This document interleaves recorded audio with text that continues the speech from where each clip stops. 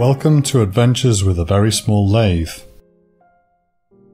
My recent live streams from my desk have been difficult to set up as I don't have a good way to suspend a camera directly over my work area. I've been using these two cheap Noga copies chained together, but they aren't rigid enough and can't carry the weight of cameras better than this webcam. They also don't allow enough height range, which prevents me from getting the close-up shots I need.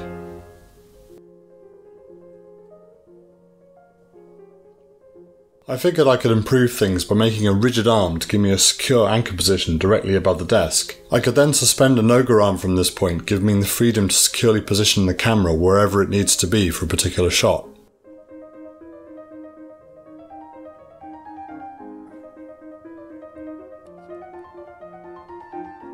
My first prototype was to create a single rigid shaft with a standard 1/4-20 tripod thread at each end. This would attach to the existing clamp and rest on top of the monitor for extra rigidity. I used 12mm aluminium rod to keep the weight down. To make sure the threads at the ends were hard wearing, I made the end pieces from steel. I had some bar ends of EN1A PB, leaded mild steel, that I've never used before, so I thought I'd give it a try.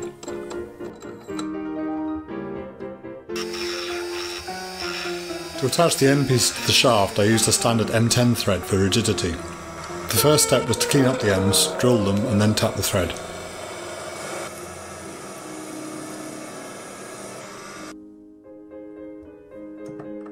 I need a better M10 tap. This is from a cheap set and was really hard work to use, even on a soft material like aluminium.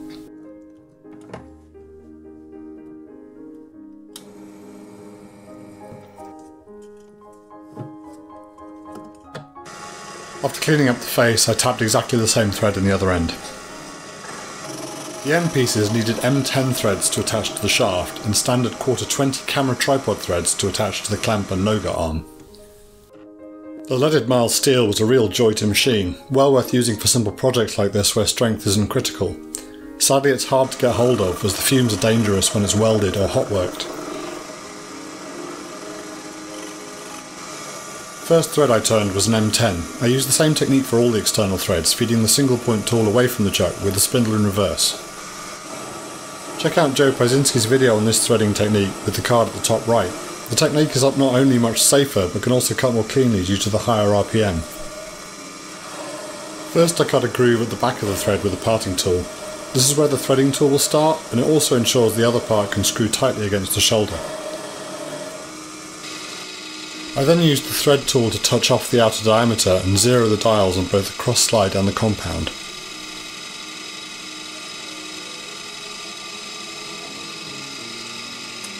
Colouring the surface with a Sharpie ensures the first pass will be very visible to check it has the correct pitch.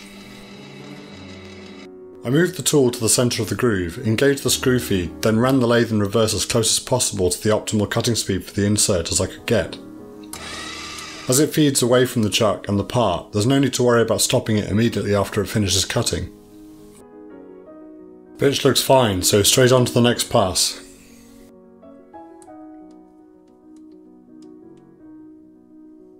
I ran the lathe back at minimum speed and adjusted it the last few turns to the correct position by hand.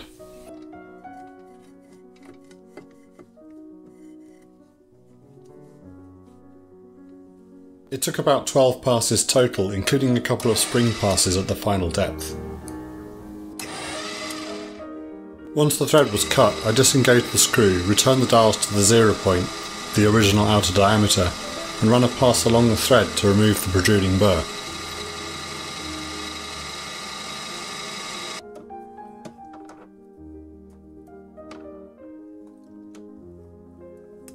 The other end of this part was a tripod thread, but the lathe screw gears were still set at the M10 pitch, so I delayed cutting the thread for now. In the meantime I turned down the threaded portion, flipped the part to clean and chamfer the outer diameter, and then brought the end to the final dimension.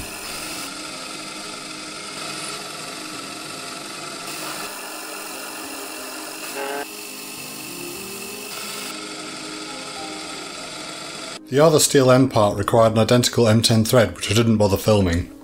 This end is to be attached to a Noga arm or other fitting, so I drilled and tapped it as normal.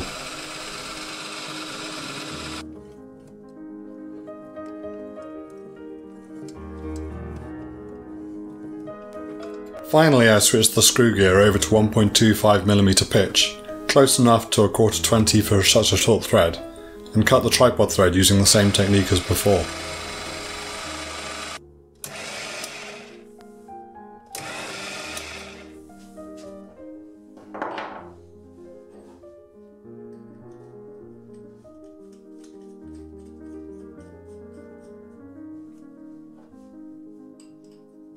The end result is a rigid and fairly lightweight shaft which works fine for supporting any of my cameras above my desk.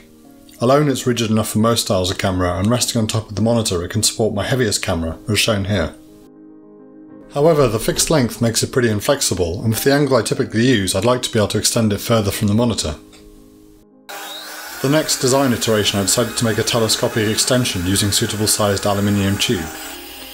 As before I made steel end pieces to ensure durability. The tube wall gave me less material to play with when attaching the end parts to the tube, so I flipped the threads around and used a custom thread based on the relative dimensions of a 0.5mm pitch standard metric thread.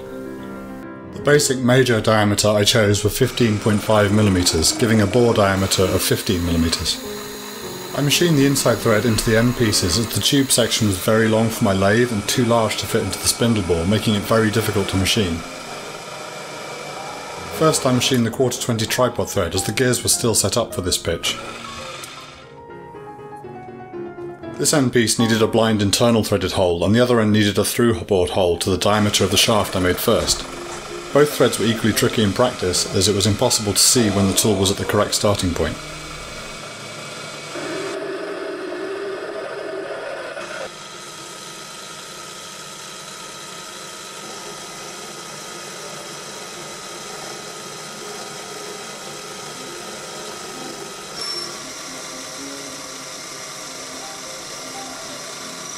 I used this boring tool to cut a 2mm groove in the back of the hole for the thread tool to start in.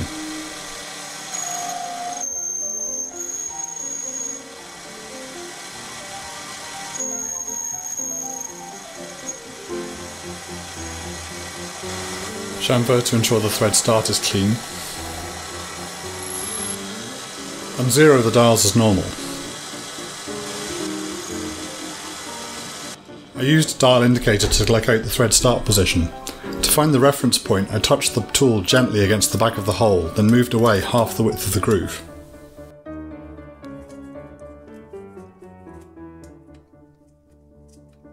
I then manually wound the chuck in the other direction to take up the backlash before taking the first pass.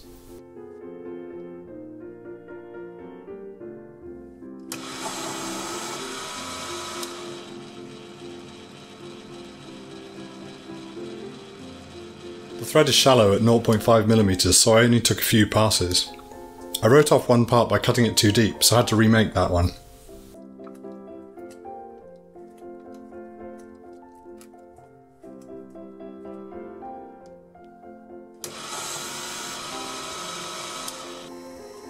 This through-hole end piece was identical in setup, so I made it off camera.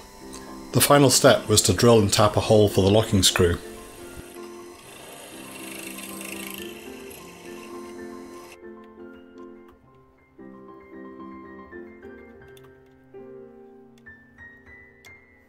The tube section was too large for the 3-jaw chuck bore, so I switched up to the 4-jaw. This limited the speed I could run at due to its weight, but was worth it as I get way less chatter closer to the headstock.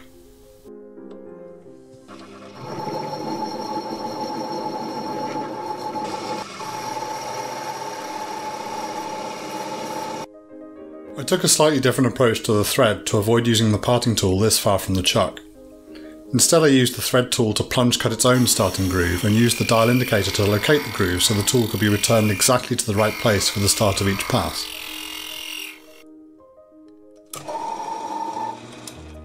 There was some chatter, but I got away with it. Cutting an internal thread this way would have been much more difficult.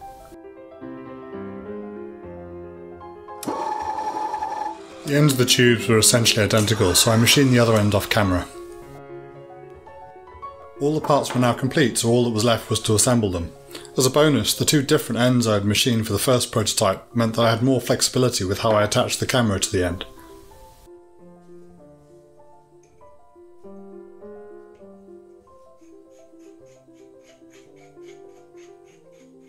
It's very satisfying to have chosen a custom thread and have it fit this well.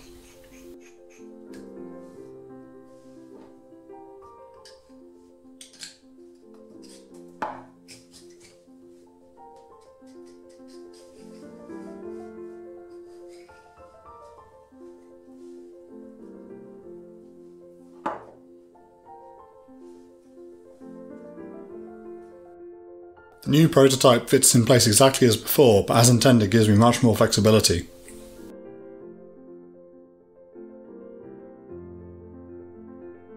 It's shown here extended to its maximum length.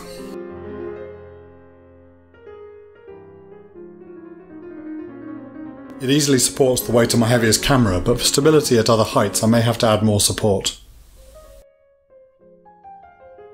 With the male threaded end, it can be used to mount a camera directly.